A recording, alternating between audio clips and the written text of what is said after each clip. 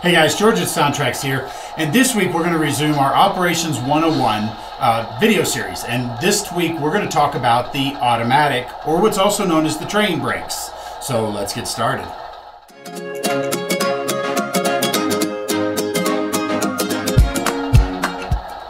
Now, in our past videos, we've talked about adding some momentum into our locomotives to simulate the mass of the locomotive as it moves around their layout. The last one we actually talked about was actually implementing the independent brake, or the brakes that are actually on the locomotive itself. And now when you're using the brakes as a real locomotive engineer, you wouldn't use the brakes that are actually on the locomotive itself to stop the train, because with several thousand tons behind you pushing against that locomotive, those brakes would have to be changed every time you came to a stop, because the sheer mass of that train pushing against just the brakes on the locomotive would eventually wear those brake shoes out faster. So back in the late 1890s, they invented air brakes, and the air brakes work to collectively bring the braking system across the entire train. Now, the way this works is that the air pressure, you see those hoses that are connected between all of the locomotives and the freight cars. Now, that air pressure is actually sent into the airline to pressurize the line to release the brakes off the wheels. And so instead of applying air to set the brakes, the engineer actually reduces the amount of air in the system so that the brakes would then simply apply. Now, this distributes the braking effort across the entire train. So every freight car, when they reduce the air pressure in that line, applies brake shoes on the wheels of those freight cars and then helps collectively drag the train to a stop.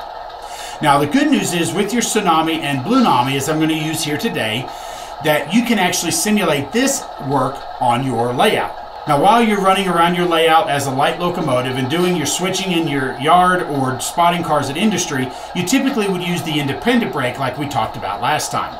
But in this particular effort, now we're going to come and say we're tied onto our train. Now we're going to use the train brake. Now, to do that, we're simply going to apply, down here on the bottom of our list, you can see brake select, and you'll see that it says IND, or independent. Now, on your DCC throttle, this is going to be function 12. When function 12 is off, you're going to be set to the independent brake. But when function 12 is on, or in this case, when I press this button on the Bluenami app, then you're going to go into what's called train brake mode, or automatic brake mode. And what you're going to hear is you're going to hear the compressor start to cycle as it works to charge the train line, and you'll hear the prime mover notch up as it works to turn that compressor a little bit faster to hopefully charge that air up. Now, in the real world, this would take several minutes, probably 10 to 15 minutes, depending on the length of the train, because, of course, that train line has to be pumped up to about 95 pounds per square inch. But in model train time, it's only going to take 30 seconds. So when I press this now, you'll hear that diesel engine notch up a little bit, and you'll hear that compressor start cycling in the background as it's working to charge the train line. Now, I haven't moved the locomotive, as you can see in the throttle, but all I did was simply turn on the automatic brake. Now, as I mentioned, this is function 12 on your DCC throttle, and that'll work with the Bluenami as well. You don't have to use the app if you don't choose. You can use the DCC throttle to run your Bluenami, so you can simply turn on function 12. You'll hear this effect.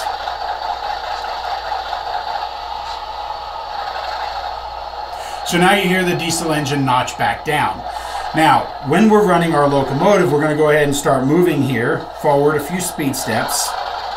And you'll see that we have a little bit of momentum, so it doesn't immediately jump to speed. But now what I'm going to do is I'm going to go ahead and apply the brakes. Now you can see the brake button right above here. Now on your DCC throttle, this is function 11. So I'm simply going to press it. You're going to hear an air brake release. And then now you're going to see the locomotive come to a stop, and you'll notice I haven't moved the throttle. So we're going to go ahead and move the throttle down so that our diesel engine doesn't notch up as it works against the brakes.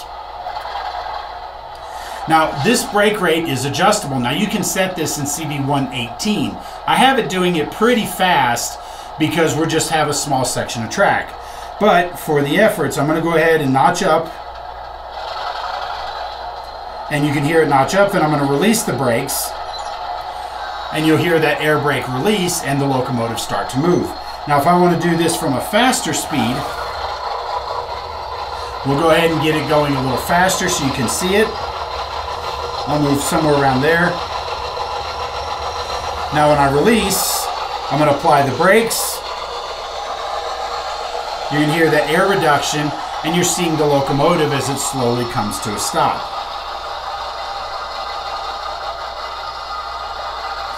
Now by these settings here, I have CV3, which is my acceleration rate, set to a value of 50. I have my deceleration rate set in CV4 to a value of 100. Now in CV118, which is actually governing my braking rate, I have that set to a value of 178. And the value of 178 represents a minus 50. So when I apply my brakes, it's going to slow down at a rate of 50, which is 100 minus 50, because that's what I've got as my brake rate of 178 minus 50. So it'll slow down at that rate. Now you can adjust this so that your independent brake will stop more quickly, since traditionally you're only pulling a few cars, but when we're doing the automatic or the train brake, typically we're pulling a fairly longer cut of cars. And so you can adjust this for your liking. And then once you find your settings, I encourage you to set all of your locomotives to have the same settings, so that way as you're running your trains, you get that predictable response. You kind of know when you need to slow down and when you need to set those brakes and come to a stop. So guys, I hope this has been helpful for you. For more information, be sure to check out the user's guide available online at SoundTraxx.com. Under the support tab and then documentation, you'll see the link to manuals.